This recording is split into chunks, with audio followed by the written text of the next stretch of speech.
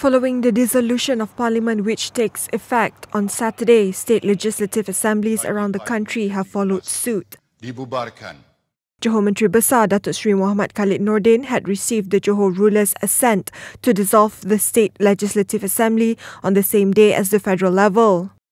The legislative assemblies in Sabah, Negeri Sembilan, Kelantan, Perlis and Melaka will be dissolved on Saturday as well.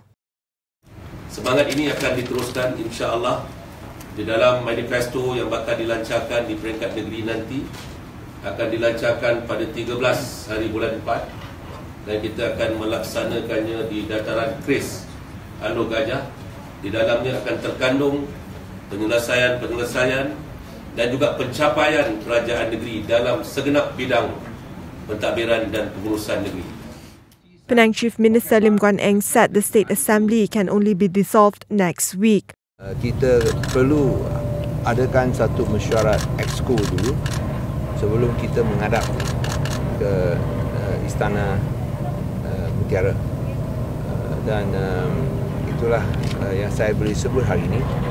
Kita akan maklumkan semua maklumat terperinci bila mesyuarat exco akan diadakan dan bila kita akan pohon hari pembubaran DUN. Meanwhile, Selangor Menteri Besar Datuk Seri Muhammad Azmin Ali said he will seek an audience with the ruler on April 9th and have its assembly dissolved on the same day. As for Kedah, its Menteri Besar Datuk Seri Ahmad Bashar Mat Hanipah will meet the ruler on April 8th over the dissolution of its assembly.